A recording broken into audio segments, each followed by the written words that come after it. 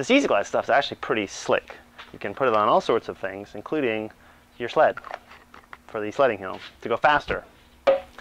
Hey folks, this is Ryan from ORS Cross Country Skis Direct. I'm here to talk you through the ski, boot, binding, and pull options for our backcountry downhill packages. So backcountry is a big category. You know, anything outside of a sort of maintained area is considered backcountry. So you're talking anything from a logging road, where you're talking mostly flat rolling terrain, pack snow from people who've come through ahead of you, to your biggest mountain, deepest, steepest type terrain, and all the terrain in between. So we break our backcountry categories into two subcategories: backcountry downhill and backcountry touring. This is the backcountry downhill category. We have 4 packages, and this is really for, you know, you're looking to go downhill most, so that's your priority. You're in either big mountains, so you're going to make your way on your own power to the top to ski down, or maybe you're doing like yo-yo laps on a little hillside nearby, where you're going to be going up and down, making turns, getting to the bottom and going right back up again and doing it over. You know, with the turns, come the earns. You got to earn your turn. So a lot of times you will end up on flats, and that's why these skis will all have fish scales on the bottom to get you around on the flat rolling terrain and up the lower angle ascents, so that you can enjoy the fun stuff that you're looking for. So let me walk you through the skis that we offer. We have 4 categories, as I mentioned, in each 4 packages, as I mentioned, and each package has its own ski. Within those packages, though, the boot binding options and the pull options are the same. So we're really talking about the skis first of all. So in backcountry downhill package number 1, we've got the Volet Vector. So here we've got a nice fat ski designed for powder skiing, designed for, you know, to excel in deeper snow, but it's not the widest ski available. It actually, you know, does pretty well on like a groomed surface if you were to take it to a resort, but again, it has a fish scale waxless pattern on the base. So, you know, if you're doing a lot of groomed snow type skiing, you'll notice these scales buzzing a little bit, and you might just get yourself a straight up telly ski. But again, if you want that access in the backcountry to move around on flats, get up hills, then you need those scales. Otherwise, the construction is really just like a downhill, or I should say a telly ski. It's light, soft, and has quite a bit of rocker. So if you look at the tips, you'll notice how they splay apart. That really helps initiate turns in deep snow, helps the ski float really well. It's a nice soft ski, lightweight ski, US made ski, the Volet Vector, available in our backcountry downhill package number 1. Really nice ski. 112 millimeters wide at the tip. Now, backcountry package number 2, you get the widest ski we carry, the Rossignol BC125.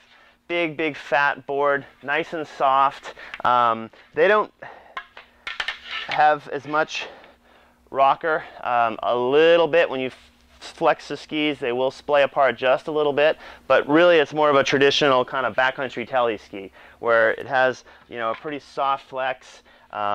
Again, full metal edges, of course, waxless pattern, taking up a big chunk of the ski, so it's going to give you good grip going up hills. And big and fat, lots of flotation and stability and powder, a lot of side cut. It's going to make nice turns. It's a good all-around, bigger mountain, bigger backcountry kind of ski. The Rossi BC125, available in backcountry downhill package number 2. All right, in backcountry downhill package number 3, we have the Fisher S-Bound 125. So as wide as the Rossi BC125, only it's got some interesting technology incorporated into it. First off, their waxless pattern is actually inlaid into the base. All the other skis in this category, the waxless pattern is a molded feature on the base of the ski. With Fisher, they actually lay it in, and these glide areas are a sintered material. So you can actually put a hot wax on there and get a really good glide with that. And the pattern is pretty unique, where it is placed in an optimum position for the best grip and glide properties. So by the fact that they can lay it in there, that really gives them the versatility to make the ski that has the best combination of grip and glide. And then another really exciting feature this year in the S-Bounds is the Easy Skin compatibility. This little slot right here accepts the Easy Skin, and here it is. So when the scales don't give you enough grip, when you're really going to be going uphill for quite a long time, you can slap on this sort of a kicker skin. It just pops through this slot right here, locks into place, and then the climbing skin sticks right to the base and lays right on top of the scales. You got this plush material. You can get exceptional or a much greater amount of grip going uphill, but yet still maintain some good glide. So if you're in some really rolling type terrain where the uphills are pretty steep and those scales just aren't doing it, this is a really good alternative. And then when you get to the top and you're going to be spending a lot of time going downhill, you just peel them off, and they come with a nice little pouch, and you stash them away. So the S-Bound 125, new this year, brand new ski, and available in Backcountry Downhill package number 3. And then our last downhill package is the S-Bound 112. So it has the same easy skiing compatibility, the same type of base, only it's a narrower ski. So you're moving maybe away from exclusive downhill. You're going to be spending more time, say, kicking and gliding on some trails. Maybe you're doing hut-to-hut tours, so you want a ski that glides a little bit better than the really wide skis. And so it's almost like a bridge between the backcountry touring and the backcountry downhill ski. But it's a great alternative for anything aside from the biggest, steepest type terrain. There it is in the Backcountry Downhill package number 4. So there are the skis. Now, as far as boots go, we have 2 options. We've got the Scott Excursion, used to be the Garmon Excursion. You'll notice with these hard shell backcountry boots, they're pretty low as compared to like a telly boot. So they're still very light. Even though it's plastic, it's pretty lightweight. And the bellows that Scott uses, the material is a softer Pebax than the shell, so it flexes pretty naturally. Almost feels like a leather boot a little bit, more than like your full plastic boot would feel. It's light, it's a great all-around backcountry telly boot, and perfectly suited with any of these skis here. Great option. We feel with these 4 skis, the plastic boot is really your best option.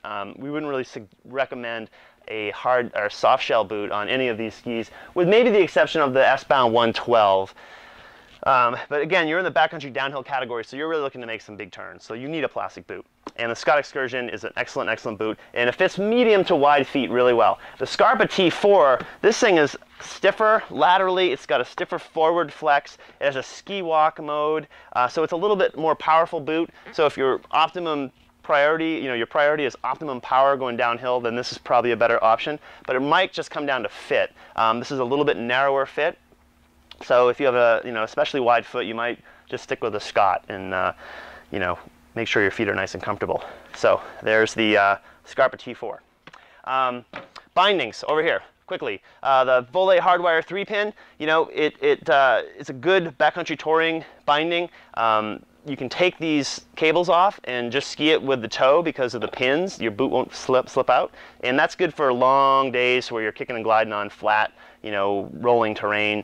You can take those cables off and just ski with less resistance. But otherwise, you've got a compression cartridge here when it's in, when your cables are on, and a good, pretty powerful backcountry telemark binding.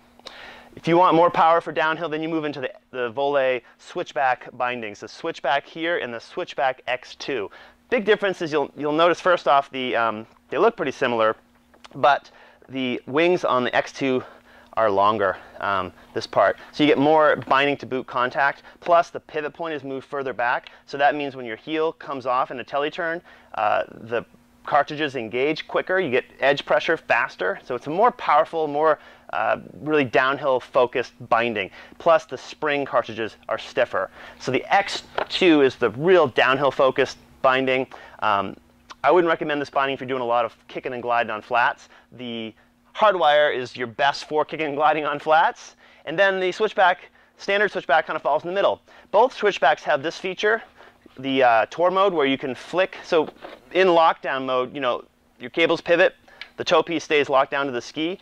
You can flick this lever and then the whole binding will pivot. And you do that so you have resistance-free skinning when you're going straight up a mountain, or maybe kicking and gliding on flats. It takes all the resistance away from the cables and just gives you a freer, easier feel, less resistance for when you're slogging along. And then when you get to the top, you want to lock that down so that your foot stays firm, in place on the binding, and you can steer with all of that binding and get good turns. So you've got 3 binding options to kind of work your way to choose from. Finally, our pole, we have two pole options. This is the Black Diamond Traverse adjustable pole. It's just a workhorse. We love it. It's a great, great pole. It has the flick lock adjustment. You just pop that open, you slide it to whatever height you need, and you're good to go. We also offer the Razor carbon pole, essentially the same features, only with a carbon shaft, so it's a little bit lighter, quite a bit lighter actually. But this guy is just a really great all-around pole for just about any kind of backcountry use. Really like this pole, the Black Diamond Traverse.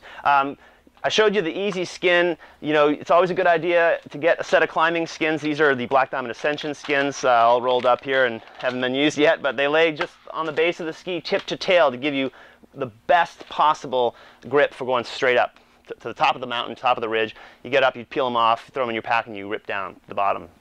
Always consider a bottle of Easy Glide wax. Yes, they're waxless skis, but in certain conditions the snow will stick. It'll slow you down. You rub this on the base, over the scales, tip to tail, you get a lot better glide. Snow won't stick as easily, especially when it's warmer. Consider that. And that, I think, is it. Yeah, so quick run through of the skis, boots, bindings, and poles, and some accessories for our backcountry downhill packages. Thanks for watching, and come back again. I'm Ryan from ORS Cross Country Skis Direct.